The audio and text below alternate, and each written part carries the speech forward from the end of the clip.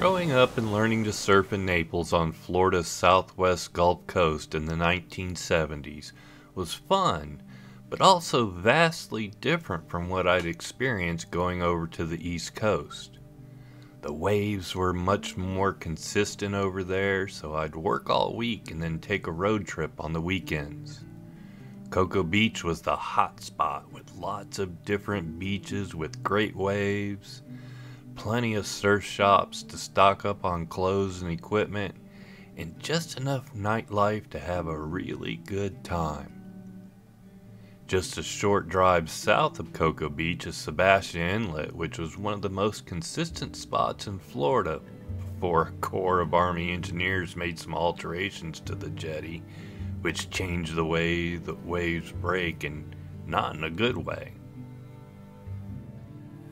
Back then it was almost a sure bet that the inlet would have some rideable waves, so we'd pack up the car in Naples and make the 3.5-hour drive for a weekend of fun and surf.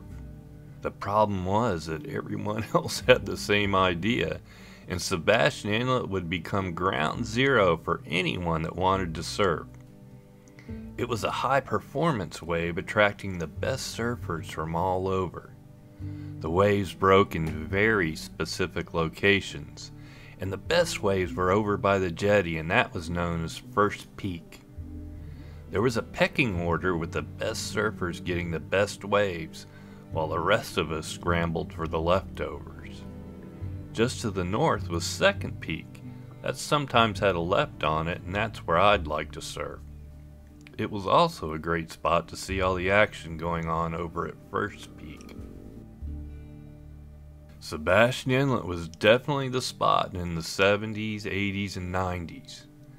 Super fun waves out in the water and lots of distractions on the beach. It was always worth the drive. Here's a look at Florida's Sebastian Inlet on a particularly busy weekend back in 1988.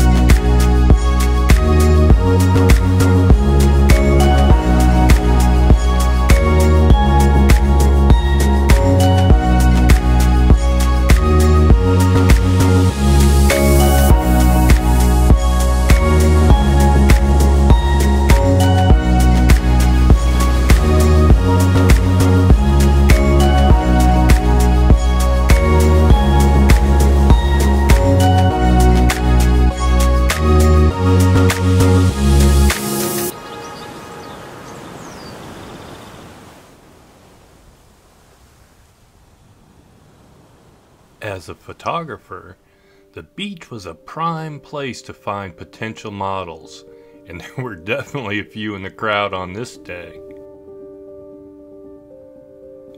One of my favorite spots to photograph a bikini model was just up the beach near another surf break called Spanish House.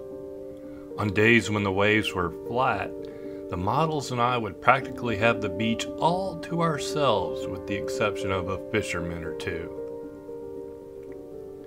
I'd bring the model to the spot and we would use everything from the dune line to the water and all the sand in between for pictures. The beach was my favorite place to be, and photographing beautiful models in swimwear was truly living the dream.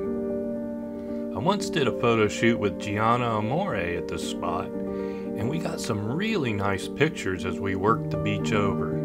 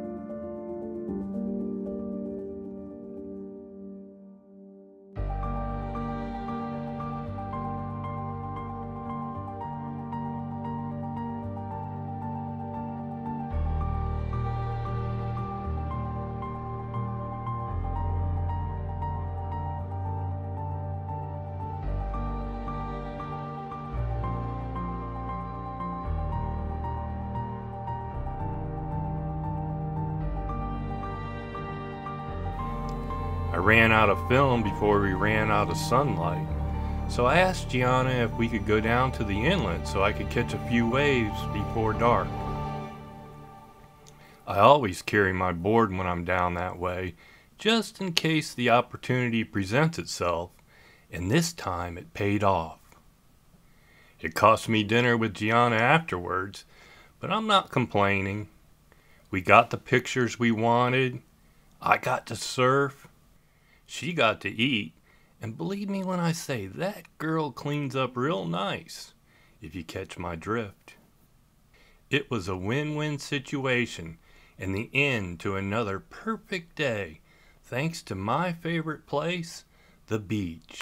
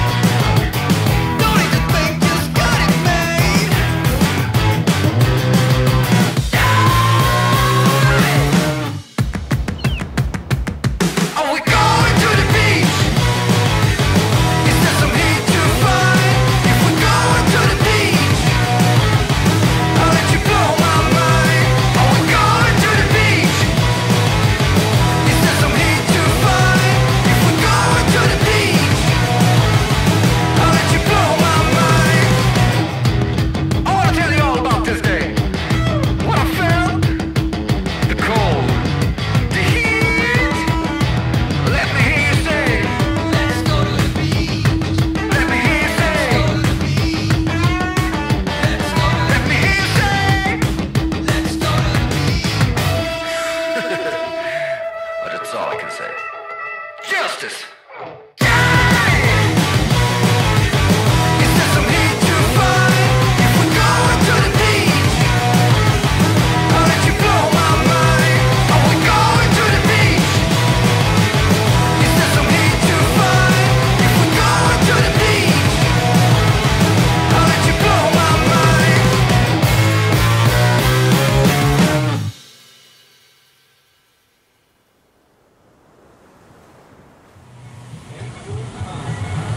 Tell me how it was. Tell me. Out there. Now you know why Sebastian Inlet was the top surf spot in Florida before they altered the jetty in the early 2000s, which all but ruined First Peak. In its prime, the inlet was legendary. I should say the weekend in this video was extra special because the NKF surf contest was being held there that weekend, which drew a bigger crowd on the beach than usual. The action in the water was about the same as any other day with waves because it's always a competition out there. I'll edit another video that's focused on the NKF competition, which had a wild final heat with Matt Keckley against Richie Collins in a classic Florida versus California battle for the trophy. They had a bikini contest before the awards were handed out, and I'll include that in the video as well, so stay tuned. Thanks for watching, and I hope you enjoyed this story from one photographer's life.